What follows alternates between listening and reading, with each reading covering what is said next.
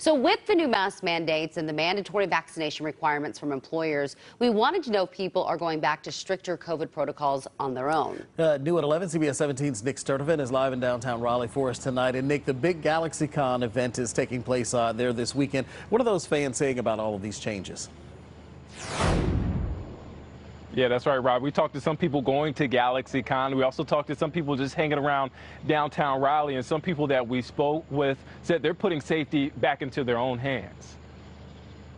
Follow the guidelines of the science. We're definitely more concerned, even though we've all been vaccinated. James Lucas and John Miles are stepping up how they protect themselves from COVID. They told me they are fully vaccinated, and both have decided to wear their mask at all times when out in public. It is your decision, but is it a sensible decision?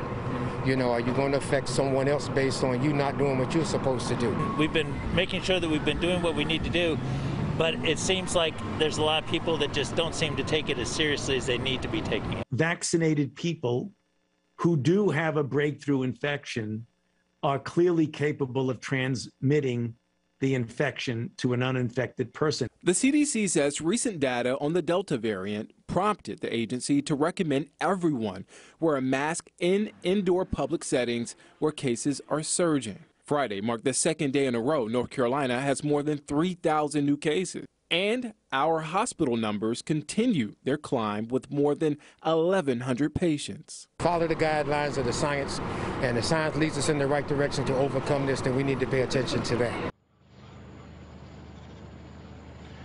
And you guys, according to the state as it stands right now, 61% of adults here in North Carolina are at least partially vaccinated, while 57% are fully vaccinated. Live in Raleigh tonight, Nick Sturtevant, CBS 17 News.